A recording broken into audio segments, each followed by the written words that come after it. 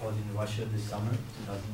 To give you a little bit of background about it, it's a soccer tournament which happens once in a 4 year, and in 2010 Russia was appointed to host it this summer. And after its announcement, a lot of people were doubting the security and safety that Russians will provide the supporters around the world, and for that my proposition is Russians will fail to protect international travelers during the tournament. And my first claim will be about homosexual fans that won't receive pleasant hospitality in Russia.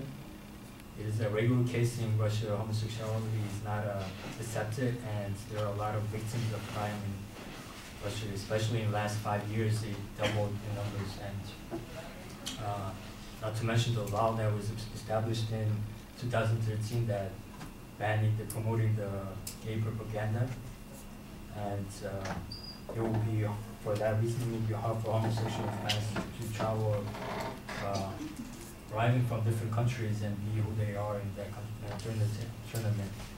And my second claim will be about opposing fans of the team that Russia will play against could face violence.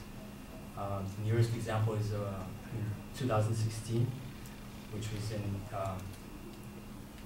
their fans started a massive street fight in Costa France in Nice against English fans, where their team draw 1-1 in score, and 31 English fans were hospitalized that day. And Michael Tashal, a supporter travel from London, stated that you go into town now and there are English supporters with blow pouring on their heads from Russian attacks, and they are outrageous. The World Cup in Russia should be taken away from them. And also, I don't know if you guys know, but the recent Winter Olympics that was held in Korea, Pyeongchang, Russians were banned to represent their national flag because of their athletes were tested positive in doping. So this will be a reason that Russian fans will be more furious, and furious if they lose any games against opposing teams. And lastly, my third and final claim will be about nationalistic characteristics of Russians, which will cause racial abuse for the foreigners. And the significance of this topic is that they are the largest country with neo-Nazis, which is about 60,000 to 70,000 members. And matter of fact, their dark-skinned soccer players in Russia are often abused by Nazi soccer fans. For example, with monkey chants and whistles are very common what they do. And according to USA Today, Russian champions Spartak Moscow, which is a soccer team, they were punished by UEFA, which is a European Soccer Association, for monkey chants that their fans broke. They did for recent youth league game against Liverpool. This is just one of the many examples how harsh they can be even to the youth. And in conclusion, anti-homosexuality and violent bans and racism that exist in Russia will not be safe for traveling supporters during this tournament.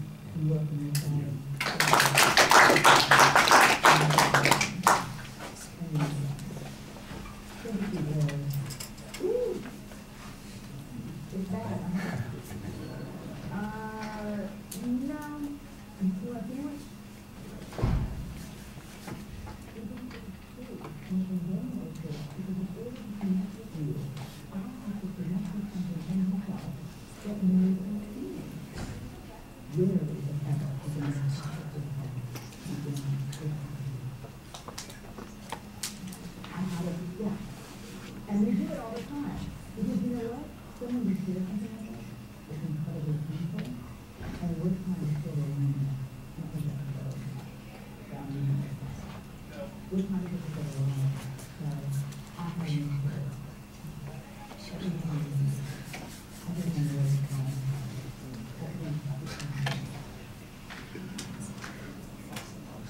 All right, I think you want to give us a little bit more time at the beginning. I think you're rushing the opening. The background on the World Cup is okay, that's fine. I see what your claim is. It's clearly stated. That part's good. There's not really a preview of what the supporting structure of the argument's going to be.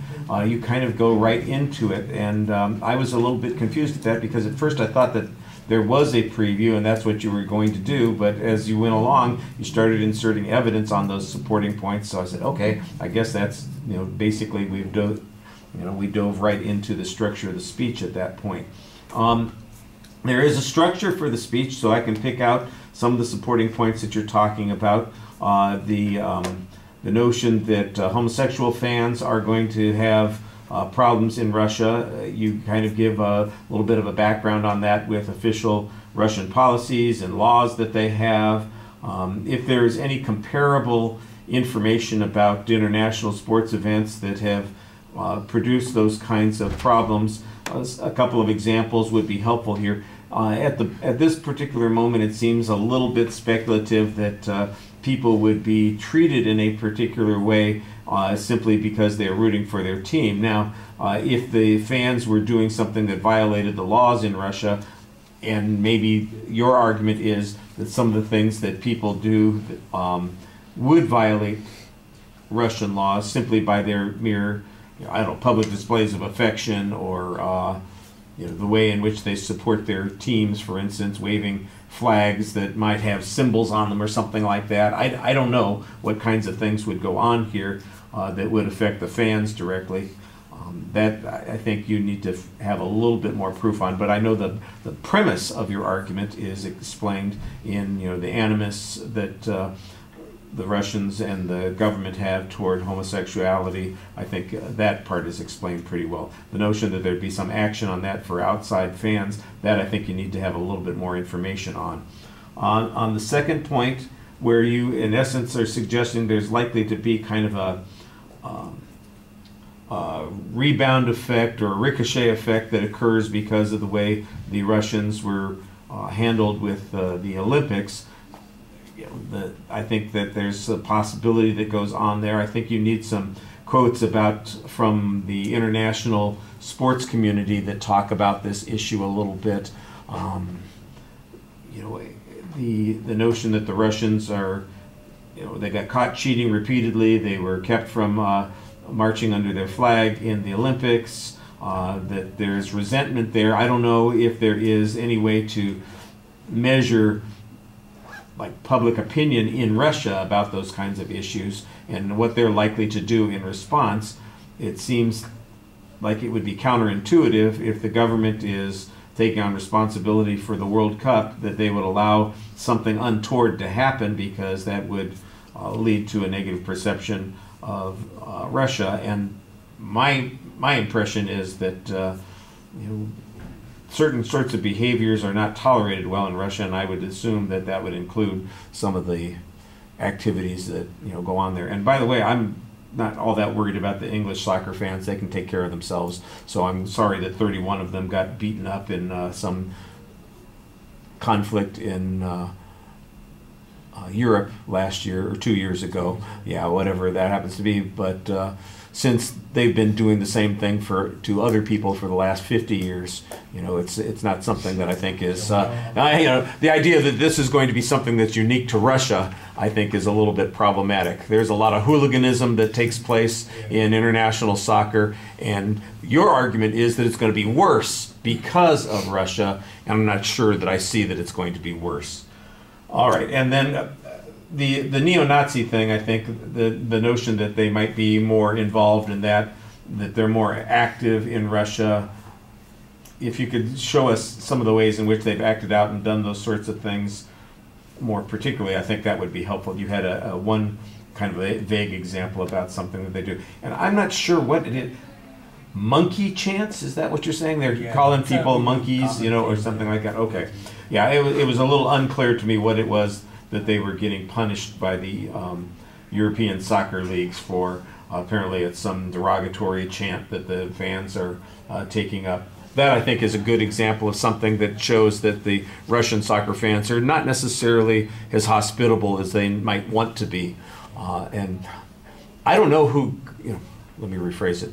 A lot of people go to the World Cup. I don't know what the ticket distribution is at home.